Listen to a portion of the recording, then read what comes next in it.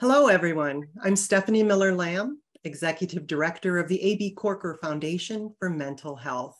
Thank you for joining us. We're glad that you could sit with us for a bit this evening. Now, today's conversation is part of our webinar series, where we discuss mental health and overall wellness with professionals from all walks of life. Today's topic is centered on mental health in our judicial and legal systems. This is a very timely topic coming at a time when those with mental health concerns are often caught up in those systems, all too frequently with negative and lifelong impacts. Our guests today are passionate advocates for mental health, for the incarcerated and their well-being, and for compassion and understanding to be part of the discussion for reform in those systems. Our guest interviewer is Terry McGuire, a former crime reporter and the creator and co-host of Giving Voice to Depression, the Giving Voice to Depression podcast, which has been repeatedly voted one of the nation's top depression podcasts. Our guests are Alexandria Hughes and Wesam Shahed. Alexandria Hughes is a University of Michigan graduate and a Michigan native who's passionate about mental health and art. Currently, she works as a mental health and criminal justice organizer at Michigan Liberation. She's part of the leadership team and accountability for Dearborn, and she has 3.5 years of experience working as a behavioral health therapist in schools, homes, and ABA centers at Centria Healthcare. Through work experience and personal experiences with racial inequities, Alexandria has learned that existing problems within our criminal legal system often intersect with problems pertaining to mental health services and access. This motivated her to become an organizer and an advocate for change. Alexandria says, "I firmly believe that we can create a world where humanity isn't selective." Next, we have Wesam Shahed.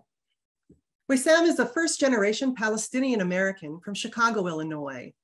He serves as an assistant state's attorney at the Cook County State's Attorney's Office, or CCSAO, the second largest prosecutor's office in the United States. Wesam has not only been recognized as one of the most promising young talents in the CCSAO, but he has also been internationally recognized in the Arab American Foundation's 30 Under 30. Wesam recently gave a TEDx talk on criminal justice reform titled, "Does Justice Require a Conviction?"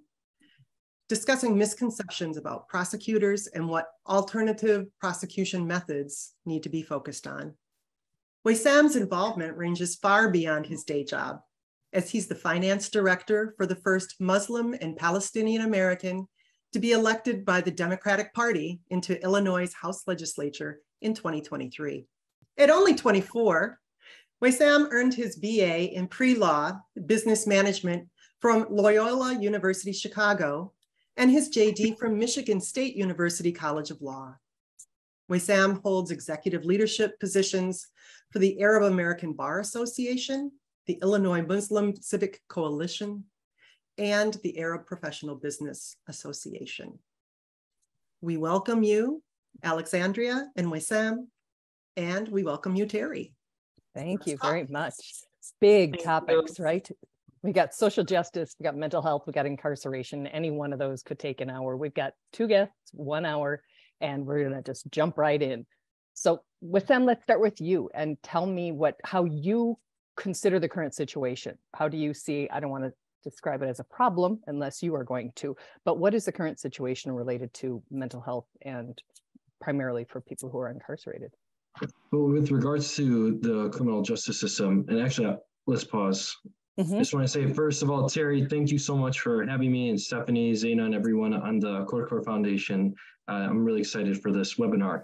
In regards to the criminal justice system, prosecutors' offices across the nation are beginning and have already started in most parts of the nation to start really focusing on mental health as a means to help rehabilitate defendants, whether they're incarcerated or preventing them from becoming incarcerated in the first place. And our judicial system at the same time, judges across the nation are really seeing this as an issue and tackling it head on. There's programs that are being created nationwide and including in my office to help divert defendants instead of criminally prosecuting them and having them get a conviction on their record, that there are programs such as something called deferred prosecution, where if they get the treatment they need, they're able to be prevented from getting any type of conviction on their record. And at the same time, we send back someone who has the tools and resources to succeed back in our society. So overall, there is this trend that's increasing across our nation where most, I would say, if not all judicial systems in the United States are now behind this movement and seeing the value and starting to see it actually working. Now, whether or not there are all the resources that are available, made available to these types of programs, that's a different question that we can definitely explore throughout this webinar. But it's definitely improving, thankfully. Alexandria, in Detroit, in your work, are you seeing an improvement in the situation?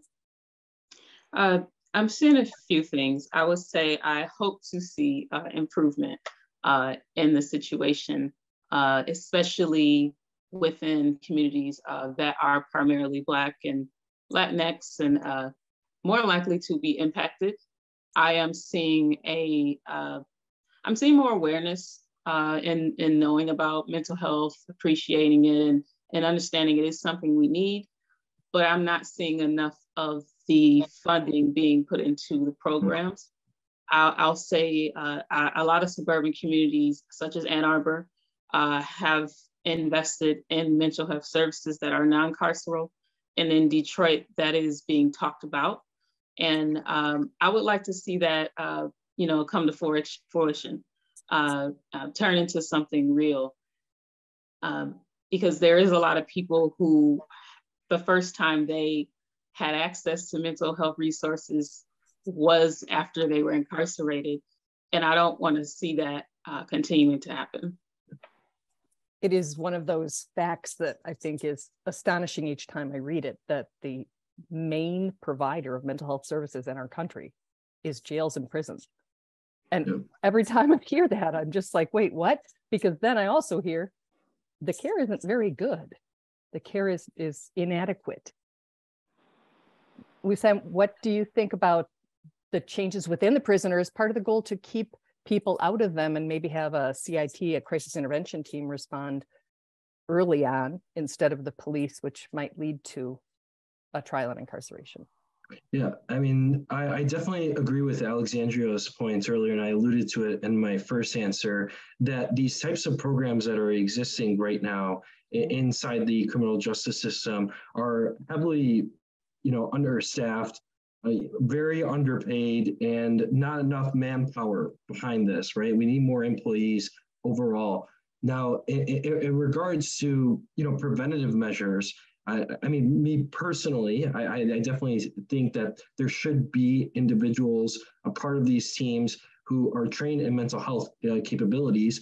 We shouldn't just be leaning just on our law enforcement who may not have the training, or if they do, they're not expertise on these types of issues. But having individuals like this in the long run definitely could be helpful in preventing these issues. And, Terry, you brought up that statistic earlier that you were talking about, that, it's the number one provider are these jails. When you brought up the irony is that, back to Alexandria's point, there's just not enough resources there, right? These individuals who are incarcerated are probably among the populations in our country who need it the most, right? And this is a big call to action that we need to talk to our local state legislatures, the legislative representatives, and our federal ones, right, to provide more funding inside these types of programs, and not even just on a state or national level, but even more locally on the county level as well. Mm-hmm. So, Alexandria, with the population in prisons and jails disproportionately, they're very overrepresented, people with mental health issues.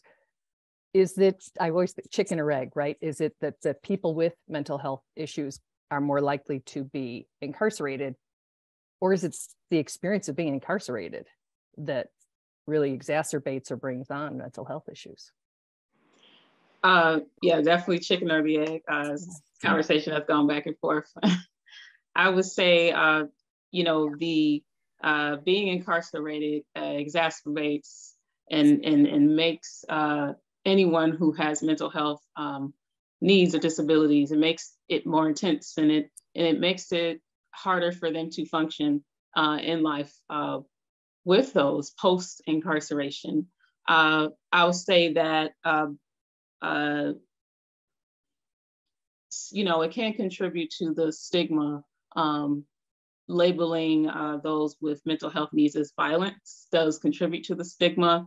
And I feel is why a lot of people don't speak up about it soon enough, because being labeled as something's wrong with you, being othered is what that is called, and has been labeled that historically.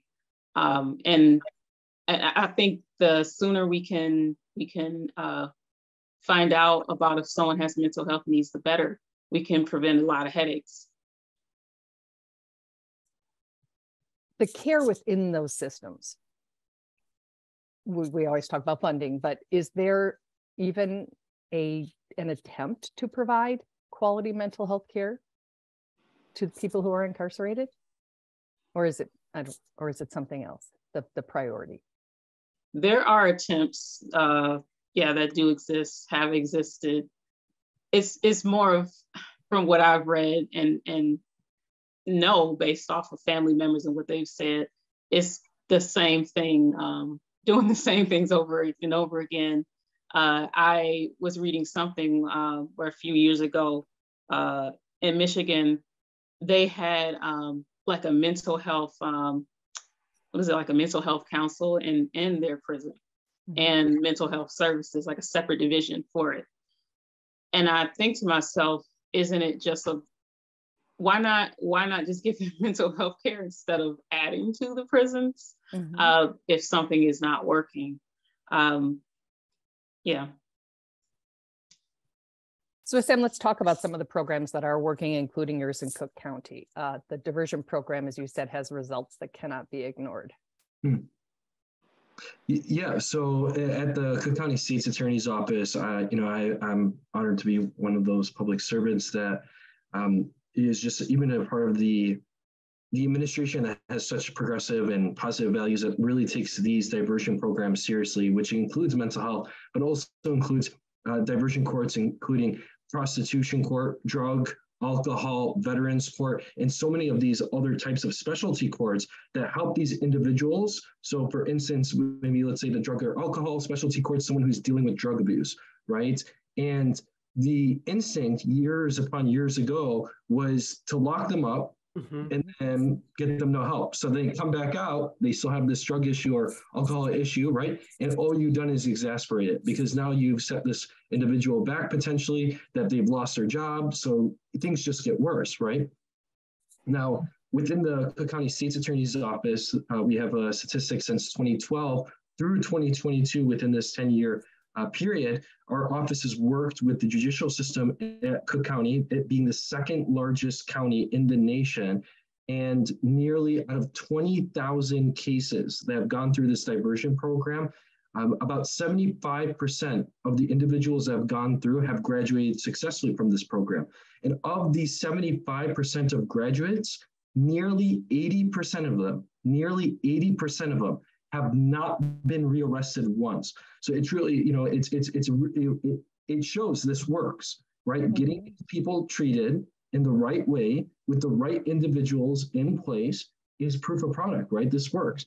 Now, just imagine if we were able to invest heavily inside of these programs with the billions upon billions of dollars that the United States government uses nationwide for incarceration systems, even just take one of those $1 billion, just $1 billion, right? And I'm saying just $1 billion as if it's, but imagine if you just took that and heavily reinvested in these programs that we know work. Imagine how many lives you could change for the better. Imagine that. This would be astronomical, right? And the judicial system, this isn't some foreign concept that no one's ever spoke of, and it just came about within the past 5 years or something. This has been here, in our office, it's been there at least in the 90s, right? So, these are 30-year plus old programs that have existed. So getting on board as quickly as possible, getting this funding and these resources, or the resources at work, is essential, because we could be saving so many lives, and not just saving. I don't want to pretend like, oh my God, we're saving all these people's lives. No, helping, and also giving these individuals the tools and resources to succeed once they enter back outside of the incarceration system.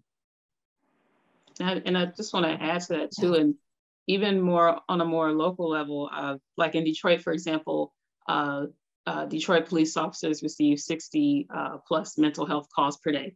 The 60 calls are the minimum amount that they receive. There are evidence-based solutions out there in other cities that are working, like the STAR mental health program, like Cahoots mental health program, also others that exist in California on a more local level. And it's drastically decreasing the numbers that they're seeing with theft, the numbers they're seeing related to domestic violence and other various crimes. And the Cahoots program, for example, has been around since I believe the 80s, and it's only approved since existing. And it is a complete independent team of mental health professionals that operate mobily. And that is something I would like to see in Detroit and every community.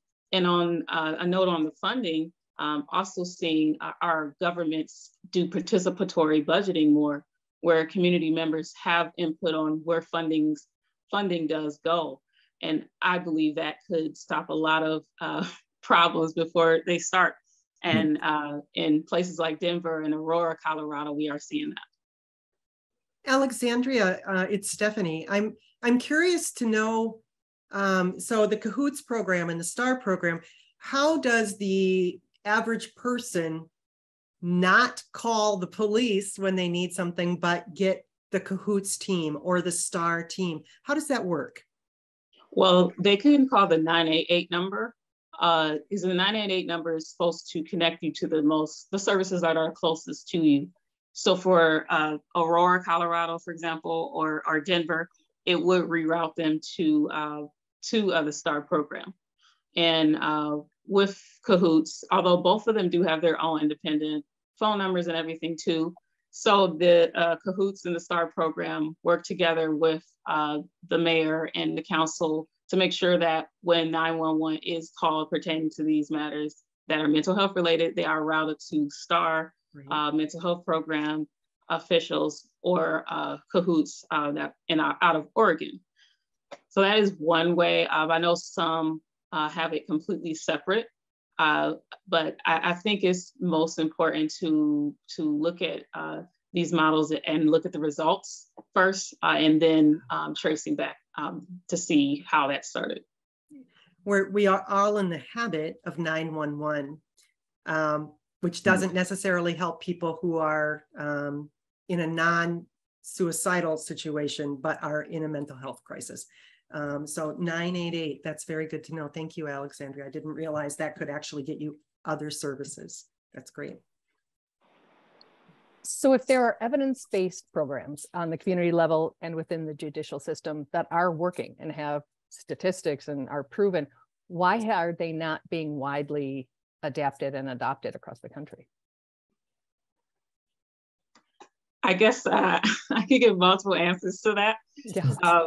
One, I'll say first, it could be as simple as adding a ballot initiative or doing a ballot initiative and getting it added on ballot. So I know in Chicago, they recently did this where they, on the ballot, they asked for a public health department to service those mental health needs and to be ran independently with like a coalition of folks. So peer support, ABA, social workers, et cetera, working together. So that was something that happened and did get passed. And anyone can petition to have something put on the ballot. And that is something we all can do. I'll also say it also depends whether or not we are meeting with our elected officials. Are we making calls? Are we talking to them? Are we, and it's as simple as going to a city meeting or sending emails. There's even apps a lot of cities have now to make it easier to communicate. Other reasons why this hasn't been heavily invested in, partly is related to the government and our school boards. I know in Michigan, I recently saw our government is investing more heavily into school resource officers versus mental health professionals, peer support specialists in schools. And that is an issue area. I'll also say too, on the note of our school board, it also just depends on the funding and what funding is available, what is prioritized. I know oftentimes, I do sometimes forget, okay, the school board is an actual election as well. And it's municipal. But that is one way we can start to see more of this happen, by being more involved in those rooms, having our opinions at the table, making sure participatory budgeting is like the priority over our governments deciding for us. Wesam? Yeah, I was gonna say you need advocates in the room who are creating the budgets, right? And this is just anything in life, right? If they're not in the room advocating, we need to make room on this budget for this issue. Like, Alexandria was kind of talking about putting things on the ballot. Why does it matter, right? We can talk about the statistics and the proof all day long, but if you don't have someone sitting at that table where the budget's being made and having that voice saying, we need this allocation. The example Alexandria gave about the school resource officer versus having a mental health professional be there instead, there's obviously individuals in the room saying safety is a priority, right? We need to have more resource officers to protect our students. So the reverse needs to happen, right? Having individuals in that room saying, well, actually, how do we prevent this from happening? Let's get more mental health individuals in there. And we're talking about on the school, and by all means, that's on my expertise, but bringing this back into the judicial system and where we're looking at the lens of this, right? This is bigger than maybe just the prosecutor's office, the judges, the public defender's office, right? This becomes a county-wide, right, budget. That's what it ends up becoming, which is, millions of people, at least in Detroit County, and Alexandria, correct me if I'm wrong, that's Wayne County, right? Wayne County? Yes. Yeah, so like Wayne County, imagine their budget. Imagine Cook County's budget when you have one of the largest cities in the nation, right? The politics that get into that, and Alexandria was talking about putting things on the ballot. That's definitely the beginning of it, but all these politicians have to have buy-in in this, right? And that's where, individuals like who work in the Korkor Foundation, AB Korkor Foundation, and other advocacy groups coming up to these politicians and engaging them is so critical. I'll also say too, this is genuinely something everyone should care about because it impacts all of us. You look at the numbers the CDC put forward, and it says that 50% of Americans will be diagnosed with a mental illness at some point with their life or have mental health needs. And seeing those numbers, seeing how often those who are disabled are victims of the carceral system versus receiving the care that they deserve, and also seeing the gaps between what is told to us, which is safety versus what we feel is safe, and I think these are things we need to interrogate, and in our own circles as well. And some of the things we can do is take mental health first aid trainings and, courses that you can take through National Council of Mental Health. There's also some resources where you could take it for free. And I think part of finding the solution is holding ourselves accountable to changing ourselves and the community we live in. And I just wanted to add on to Alexandria's point that that's such an interesting statistic that 50% of people will have interacted with this. And Stephanie mentioned earlier that insane, call 911, right? Because that will cure everything. Everyone just call 911. It doesn't matter what it is, just call it, right? And specifically right now, I'm specializing in domestic violence prosecution right now. That's where I'm at in my unit. And a lot of the victims that I talk to, right, talk about exactly what Alexandria was talking about, that statistic, the 50%, that they actually just want their significant other to get mental health treatment, anger management, or whatever it may be, right? When there's issues happening within the household, right? And they don't know where to go. So guess what they do? They do exactly what Stephanie says. Just tell them, I don't know what else to do. right? You know, and then that's when law enforcement arrives and that whole interaction and the domino effect begins, right? And that's just one example. I'm not saying all domestic violence victims want this, right? There's other scenarios, but this is definitely a tie-in to what Stephanie and Alexandria were talking about. You know, this large number of people that face this day in, day out. And the two things are coming to mind. One, the why people should care. When someone is released from the criminal justice system, they're released into our society. And so if you don't care because it's another human being who deserves to be cared for and to become healthier, they're going to be, you know, in our world. And the healthier the people in our community, the healthier our community. But there's also the matter of recidivism. And one of the shocking statistics I read today was that recidivism, it's always been a hard word for me, recidivism rates are 50 to 230% higher for persons with mental health disorders. And that, right? And that having that criminal record can influence subsequent police interactions. And you're talking about calling 911, because once you get that call, you see this person and you go, oh, he's got a record, she's got a record, they've got a record. You may choose the criminal justice system over the mental health system in dealing with that person. And as you know way better than I do, Wesam, the criminal record can also weigh very negatively in court. So it really, once it starts, it's that snowball where you didn't get the help you needed, maybe, you know, maybe even it wasn't a criminal activity that you were involved in. And then you get in, you get out, you go back. It's really quite a entrenched issue and problem. Yeah, I mean, I've spoken with officers in the past about, let's say there's a type of charge, criminal trespass of land, where someone who's homeless is literally breaking into a place just to spend the night, right? So they get a phone call from the landlord, right? Whoever it is, the warehouse landlord, or whoever it is, the police find out, okay, and what do? They don't, you know, of course, some officers, if we have the means, homeless shelter, others, you're coming in for that night, right? So then what Terry talks about kicks in. Say there's a conviction that happens. We talk about that snowball, that domino effect. Now this person gets a conviction, right? Where, I mean, and we talk about homelessness, but sometimes sometimes it's heavily connected with that mental health issue. Well, why are they homeless? Why, you know? And now this domino effect begins, where this individual now has a conviction on the record, or as Terry said, multiple convictions. And every time, how does this person escape? Right? When they're applying for a job, there's that famous checkbox. Have you ever been convicted of a crime? Checkbox, yes or no. On every single time, you can apply for fast food, retail, to professional jobs. It doesn't matter. It's there. Then you have loans, right? You want to do student loans, business loans. You want to open up your own business. Guess what? The banks are asking. Guess what? The governments are asking. Everyone's asking this. When you apply just to get an apartment, right? Just to get housing, not even buying, just to rent something, that question appears. So the question we have to ask ourselves is, how do we set up these people that Terry are talking about when they are released from incarceration, the tools for success here, right?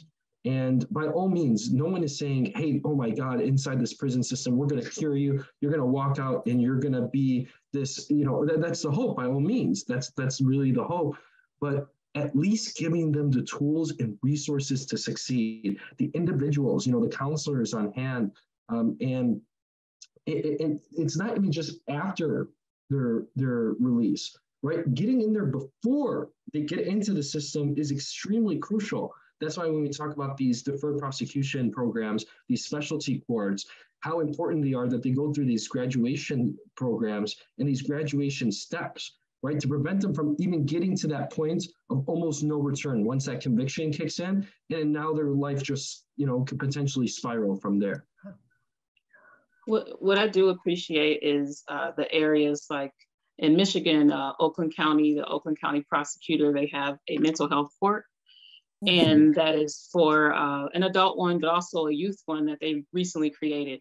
And they also have a mental health liaison as well. So instead of, you know, you being charged with a crime conviction, we're directing you to mental health services instead, and accumulating data on demographics and how people get there to find out how we can prevent this from even happening in the first place.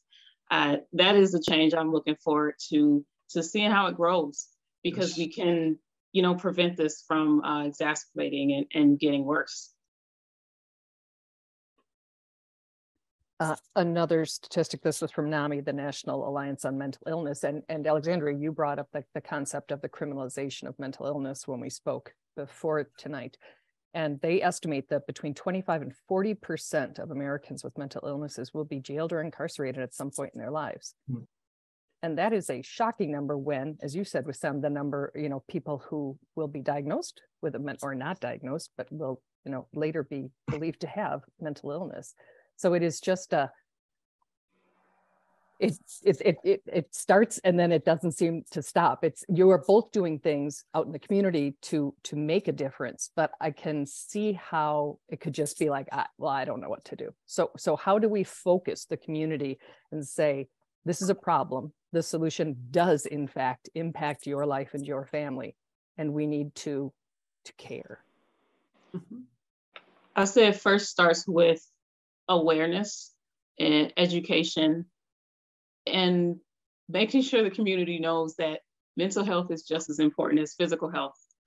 Physical health is put on this pedestal a lot of times when I talk to community members, and mental health isn't so much, but actually a lot of mental health needs we have actually increase. Like you need more mental health needs, and disorders can develop if we aren't tending to them and have physical disabilities. So both do matter.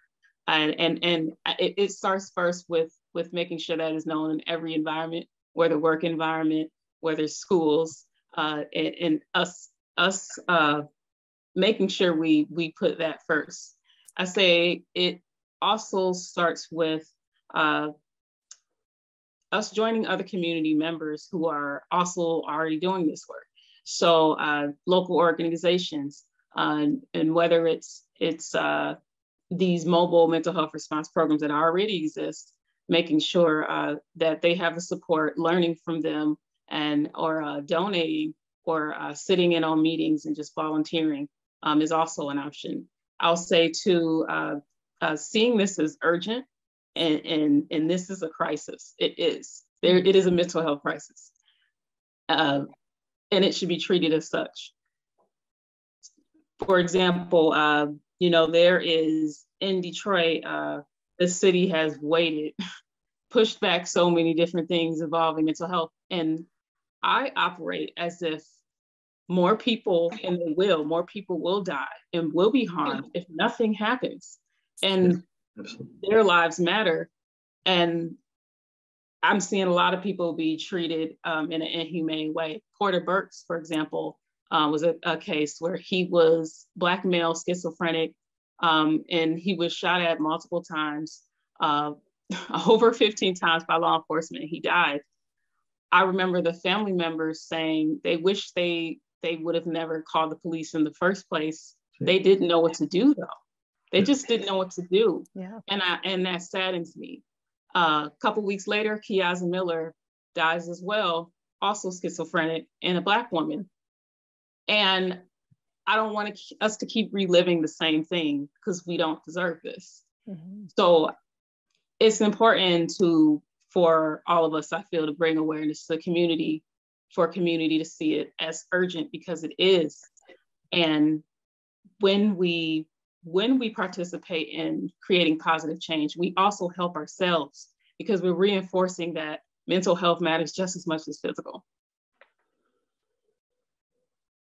Why do you think it's not perceived as urgent? Because it seems a lot more things would be happening more consistently and more quickly if it was. I think it's because of the stigma and the lack of access. And in some instances, it may be tied to our culture too, and to trauma. And I'm just thinking of, in terms of racial trauma, and thinking about the journey I've seen my family go through mental health, being open to therapy now. But I remember talking to my little sister who was younger than me. She was 18 at the time, and said, this isn't mental health services is not for us, meaning not for Black people, because that's all she saw who got mental health care were people that did not look like her. Mm-hmm.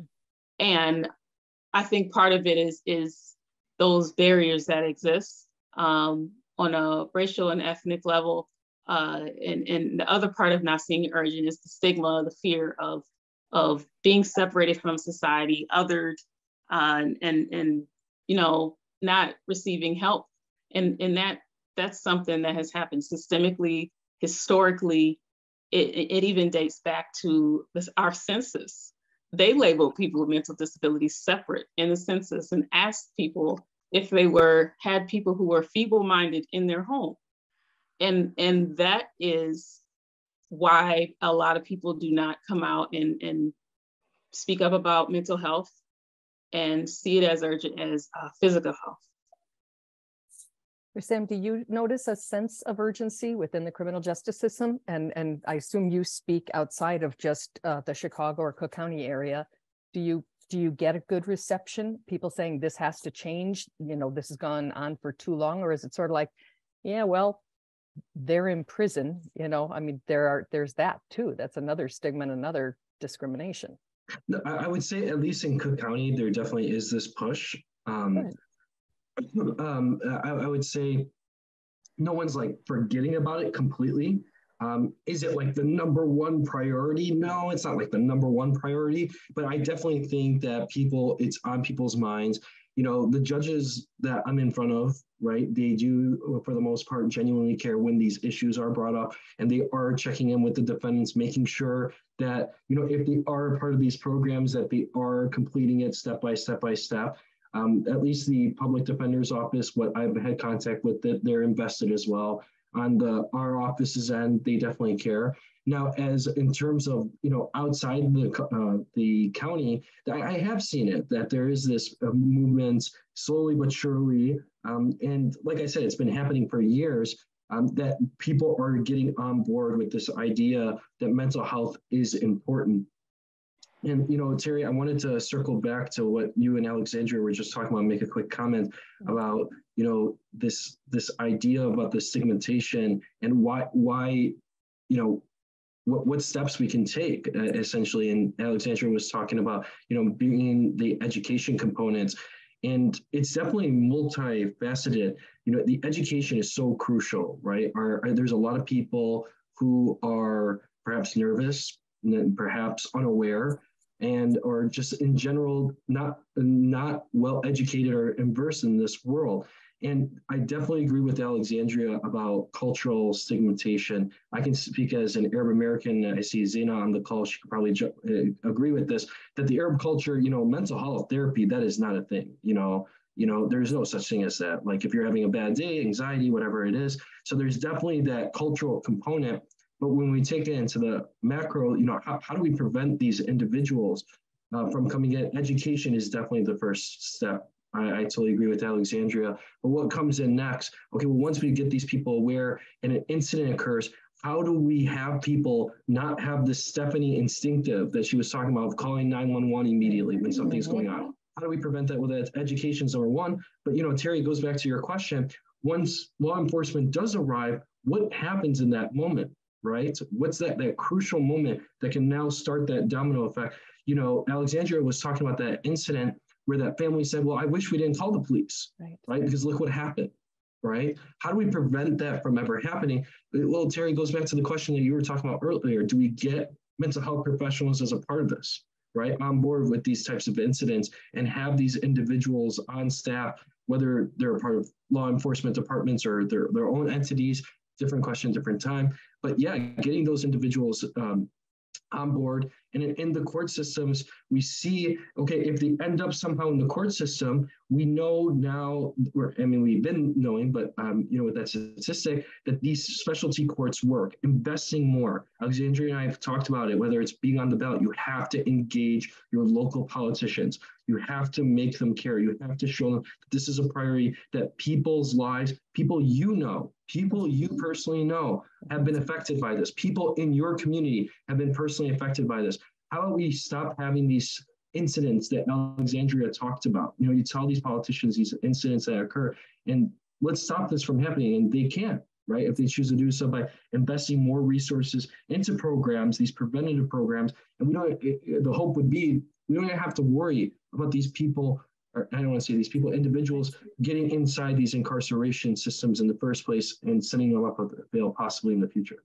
Mm-hmm. I would also say more violence prevention and also conflict resolution programs.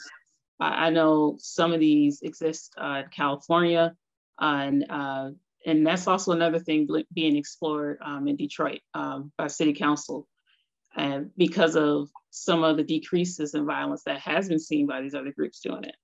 And a lot of the time, when you look at what people are incarcerated for in the U.S., for example, and looking at how much is nonviolent crimes, and that is a way to see how we can create better options for people. And so I often think like, well, how did that individual end up doing that action? Like, what came before that? And I don't think that's something we ask enough.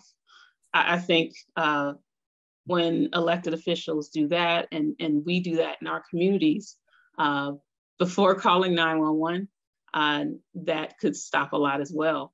Asking individuals what they need who are, in need and distress.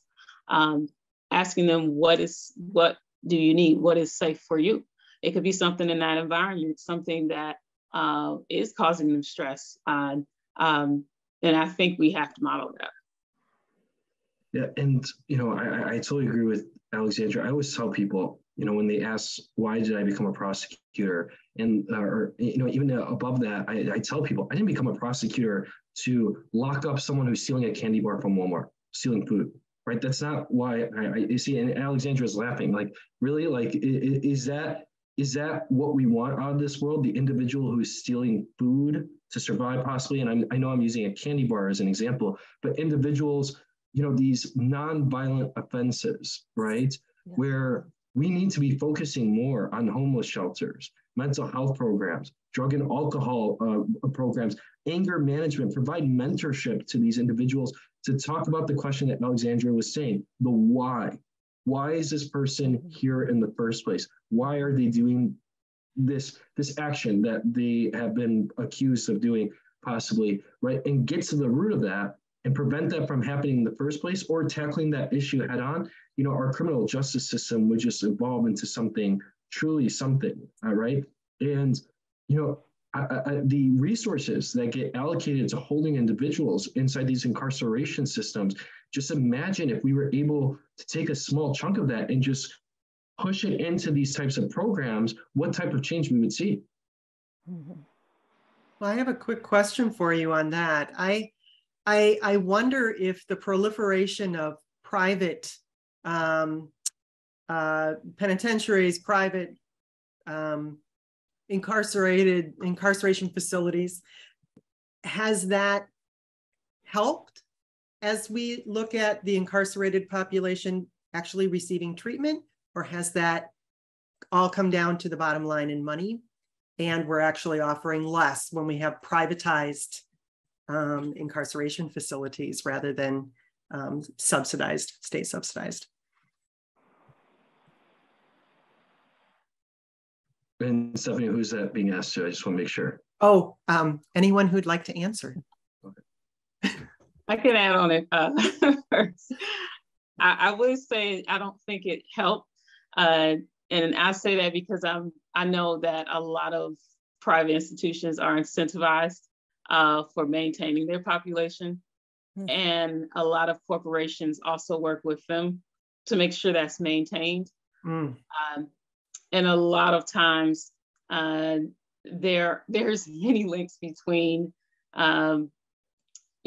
where, and it's kind of off topic, but I'm thinking of people who are undocumented. I am thinking of that in those facilities that house those individuals, and those being owned by the same people.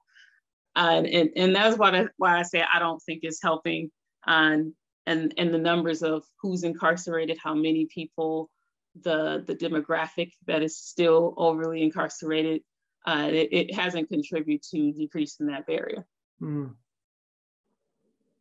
Yeah, Stephanie, I would agree that I don't think it helps whatsoever that perhaps incentivization exists. But, at the same time, I was talking with Terry about this on the phone just a couple of days ago. We see inside these incarcerations, I wish I had a statistic on, and I can follow up with it, that when an individual who has a mental health issue comes inside these incarceration systems, right, and it can be just the smallest issue at the time, mental health, whatever diagnosis it could be so acute that it gets exasperated by this insane amount just being held in these systems, right? And that we need to be able to prevent that from happening, because it happens all the time, right? These individuals come out with something that was supposed to be so acute at the time. It comes out to being, bigger and better for the worse for everyone. And that's why it's so necessary, whether it's private or public in these prison systems, getting those individuals who are trained on the ground to prevent this issue from getting greater than it is. Yeah. I will also say too, I think another reason why education is so important in this matter, because when we have the education, we start to see, we start to understand how the links exist between mental health and incarceration and how that is combined. I'm just thinking about things like involuntary commitment, and then also just looking at incarceration institutions and how some people, they're put into solitary confinement, and thinking about how when you look at the meaning behind straitjackets, which were heavily used years ago, and the spelling of straight, S-T-R-A-I-T, means confinement, means to be enclosed, to be in solitude. That is the definition of that. And when we look at mental health wards and how people were put in those conditions where they were confined in solitary, and looking at incarceration and how solitary confinement exists, and how you trace that all the way back to the inception of our country, and you look at something that used to exist called the box, and that existed where those who were enslaved were put there if they tried to escape. That has reformed into something called the hole, which is slang for solitary confinement. And I say that to say this is why it's important to know the history behind what we're seeing today, and we can truly determine whether it's humane or not. Indeed. An article that Stephanie sent me from Cornell, I'm going to grab your research here, to that point about solitary confinement. It says an estimated 100,000 prisoners in the US are being held in solitary confinement at any given time, and that inmates diagnosed with mental illness are disproportionately represented in those isolation units. Obviously, punitive segregation has serious short-term and long-term repercussions on mental health, and that symptoms can include, no surprise here, anxiety, depression, anger, cognitive disturbances, perceptual distortions, obsessive thoughts, psychosis, often tending toward further infraction of rules. So there's that cycle and that snowball of dominoes, that we kept talking about. And to your point, Wesam, I looked this up after we talked. Prison conditions such as crowded living quarters, lack of privacy, increased risk of victimization, exposure to punitive segregation are all strongly correlated with emerging and worsening psychiatric symptoms, including self-harm. And disorders likely to deteriorate during incarceration include, again, major depression, post-traumatic stress disorder, anxiety, and psychosis. So if you don't go in with a mental health condition, you may very well develop one during your incarceration. And just imagine, the hole that Alexandria talks about. Right. Pretend you put someone who is depressed inside the hole, right? What do you think is going to happen? Honestly, absolutely. Anyone here, what do you think is going to happen? Right? Yeah.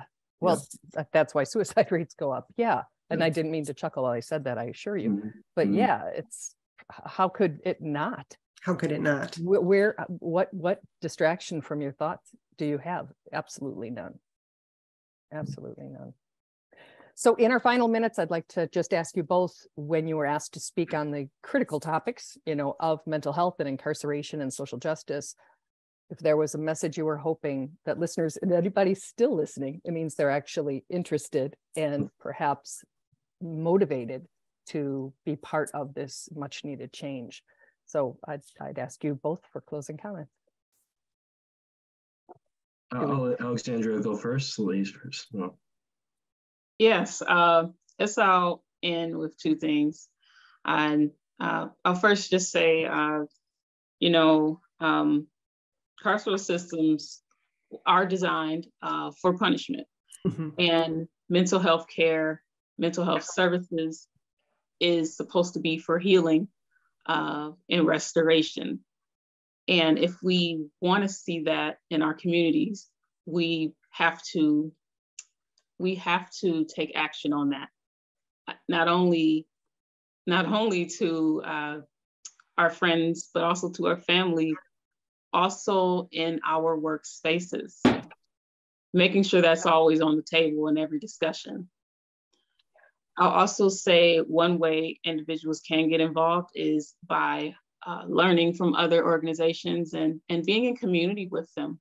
And some of those, Michigan Liberation, MILiberation.org. We have a Care Not Criminalization campaign where all of these items are being discussed and policy is being presented.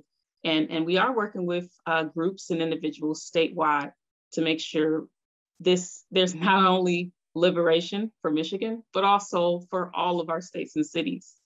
I also recommend looking into the CAHOOTS mental health program and the STAR mental health program to see how these templates can also be applied in your communities.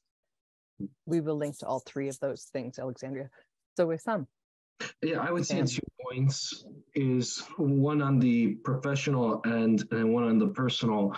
Starting with the professional, I would be asking anyone who's watching this, family, friends, colleagues, associates, that you have to get involved with your local politicians. I don't know how many times that has been said today, but it needs to be stressed that working with coalitions, right, other organizations and other minority groups and other advocacy groups is a must, right, to get resources. Today's topic in our webinar was about the criminal justice system overall and mental health in relation to it, right? There is changes and improvements that still need to be made. I'm on the ground every single day. Alexandria is there as well. And we can tell you firsthand, it's still not enough. There's still more work to do. And we need your help to do it, honestly, that we need you to get with your local politicians on the local, the county, the state, the federal level, all of them, and go in there into their offices with their staffers. And I'll tell you, Terry brought this up in my bio. I'm currently working with a state representative on a local level right now, and I've seen it through his lens, the power, that these representatives and the bills and working together, what types of laws can be passed and done the right way. And actually, it's not just with this one representative; it's all these advocacy groups coming in and pushing him, right, and pushing representatives like this, and the experts coming to testify at these committee hearings, right? Such as Alexandria, right? Who'd come in and testify on these expertise of why these issues matter. We have to push these local politicians so they can pass it into law, have these resources afforded into offices like my office, and where it makes it easy and convenient for prosecutors, right, across the nation to want to do this, right? And judges and public defenders and everyone to be on board, not saying that they're not, but make it so much easier, more affordable, and not just for these three entities, but for the people who are heavily understaffed, heavily overworked, and heavily underpaid, right, that are doing the real work on the ground in the judicial system. And I'll end with this in a personal note, we touched on it. Where does this begin, right, to get this allyship? It actually ironically starts at your own dinner table with your own families. And I would ask anyone who's listening to this, Alexandria touched on this, is to end the stigmatization, right? We talk about it's prevalent definitely in the minority communities. Alexandria and I have talked about this, but even in non-minority communities, that mental health is this horrible thing to be talked about. That if you do have a mental illness, that means you're weak, right? That means you're not capable. And that's not true at all. Everyone in this Zoom lobby and anyone who's listening for sure knows one person who's struggling with mental health. And they're the strongest people you could ever meet, right? And to end this stigmatization is key, because once you do that, right, that's when you can truly build this allyship, right? And bring it to these individuals who can make these differences.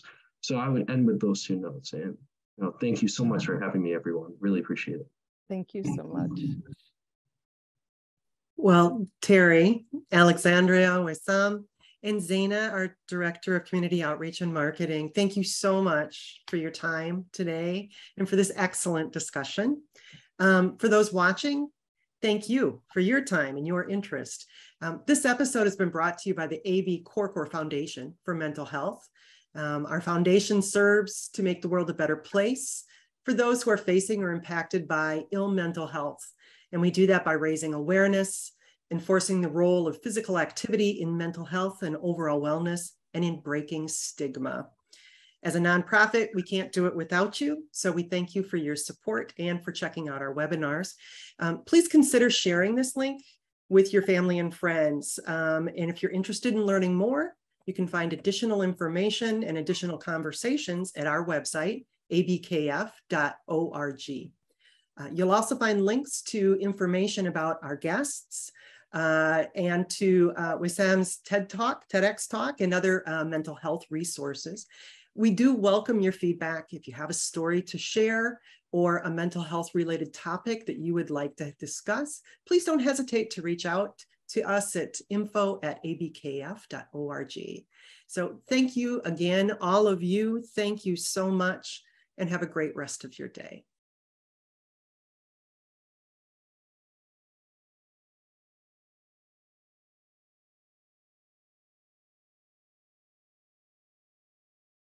Nick's back. Nick's back. Amazing, It amazing. was really good, guys. Yes. You guys answered all my questions. I had a list and I'm like, okay, they answered That's so that. funny. They answered that. I was like, wow, it was wonderful. I mean, I learned so much myself. So I learned. Oh my really gosh. great. We could amazing information. Talk for hours. Oh my I know. God. I was going to say, I'm like, so how do I get into the Statistics. local politician office? Like, what do I have to do? I'll tell you what, Alexandra, are you going to take me? you call and you Yeah. make an appointment. You call and you make an appointment. And when your representatives from Congress are back home, their job is to meet with you and to meet with your representatives. Okay. And they do actually take it seriously. When I was working in the arts, I was constantly at the Capitol talking to my representatives about the importance of the arts for whatever. But it is easy to go talk to your representatives, make an appointment. Stephanie's beyond right. Like in these offices, it doesn't matter if it's Congress to state representatives to the local mayor. Like at least in the state legislature and the congressional level, they literally have a department called constituent services. Literally, people pinpointed on these issues where you can raise these issues to them, and then they bring it back to the representative. And especially like what Stephanie said, let's use Congress when they come back, but even on the state level, they always have an in-district office that literally you can call up at any time, and and you can actually walk in too and say, I'd like Stephanie said, make an appointment with them, and you get to talk to them.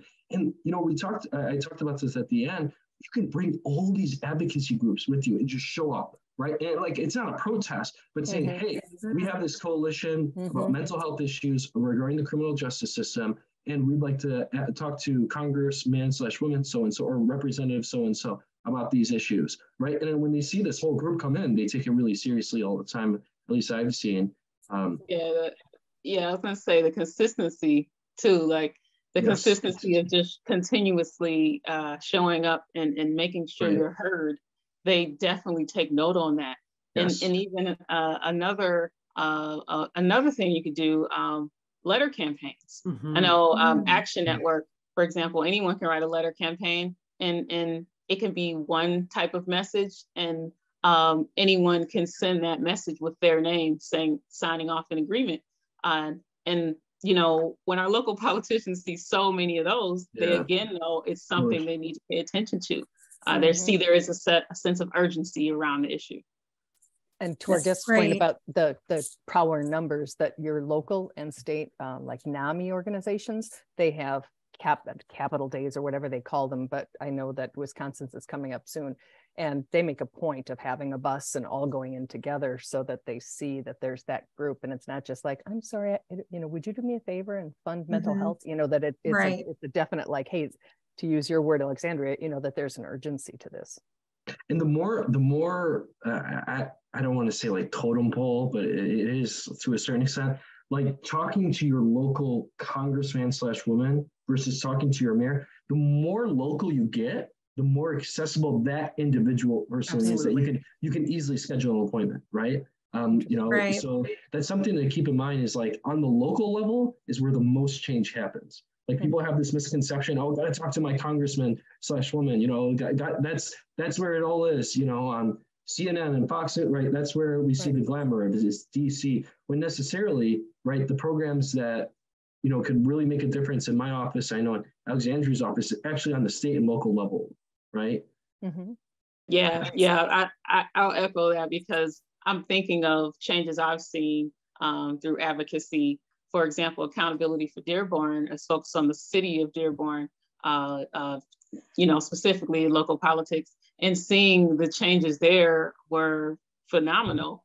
And it was more access. It is more easier to, and it impacts you more, right? Like you're right in that city, and seeing that, you know, for example, they had a border crimes, a border crimes team that focused on the border between Detroit and Dearborn. And through research, we found that the largest amount of people who were ticketed and put in jail were because of that team. And they were largely Black community members coming from Detroit. And that team was removed completely. And it's no longer existing.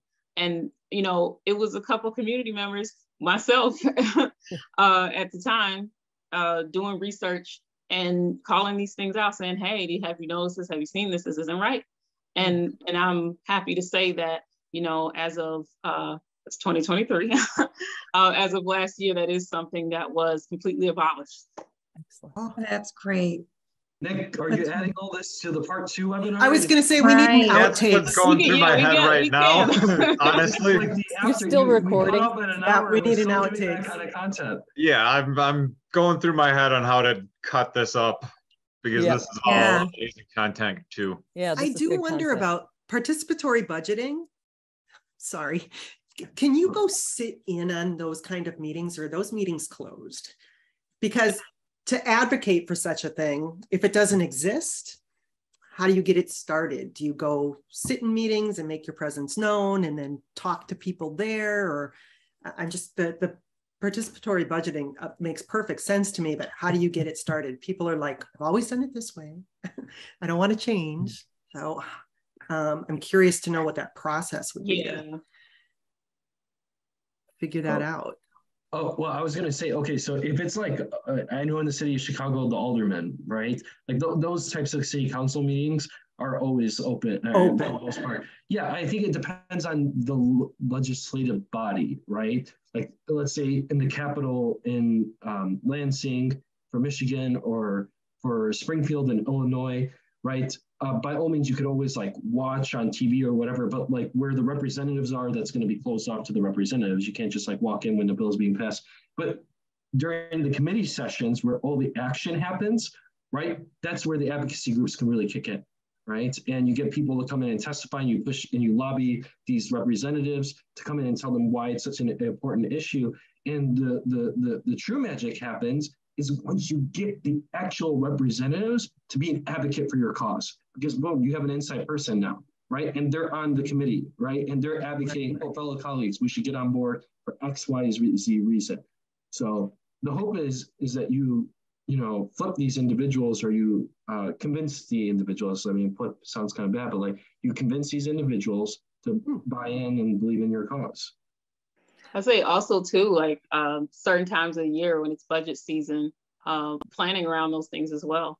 And I know it could vary depending on the city, but so like for beginning of the year, for example, for where I am, planning around that and attending those city, the working meetings that aren't so much council meetings where they have kind of that set agenda and that typical flow, but it's more for working things out, i.e. the budget or other things, but planning around that each year or each time of the year also will help. Okay, we just had our State of the State, and our governor has declared 2023 to be the year of mental health. It's going to be the state's focus this year. It's just been announced. So I'm actually trying to figure out how the foundation can get in on the ground level of advocacy now that the governor has declared it the year of mental health for the state. Yeah, this is such a great opportunity for the foundation. It is. It's a great opportunity. That's wonderful. Yeah. There's grants now, right, for this year that are going to be out there, right? And not just even the money aspect, but like, events that the foundation can jump in. I know, Terry, you're involved with a bunch of mental health organizations. Like this is such an amazing opportunity of a year for the state of Wisconsin and these types of organizations. I'll send you the invitation, Stephanie. It's coming up, and I actually have a hotel room in Madison, our capital. And you're welcome to join me. I would love to. Okay. We'll talk later. Okay. Great. All right. Nick, you got what you need? I have more than what I need. Thank you both. I really appreciate it. Thank you both so much. Thank you both. Thank you. It's the end of a long day for all of us, so that you're still awake and thinking is amazing. That. Yeah. Thank you. Thank you. This is a cool conversation. Thank you. Yeah. No, for me, I mean, this was very engaging and thoughtful, and it was a blast. Honestly, great people. I thought it was great. Really lively, which was great.